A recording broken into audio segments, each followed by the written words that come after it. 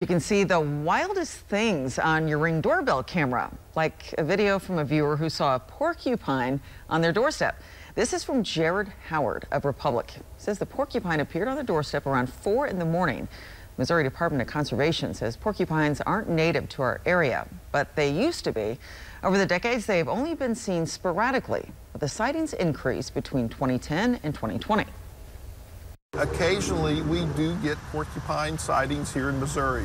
These are animals that have apparently wandered way off course, and you know, wildlife does what wildlife does, and occasionally they wander far off course, and this is an example of that, perhaps. If you happen to notice a porcupine or another non-native species roaming around Missouri, contact the Missouri Department of Conservation.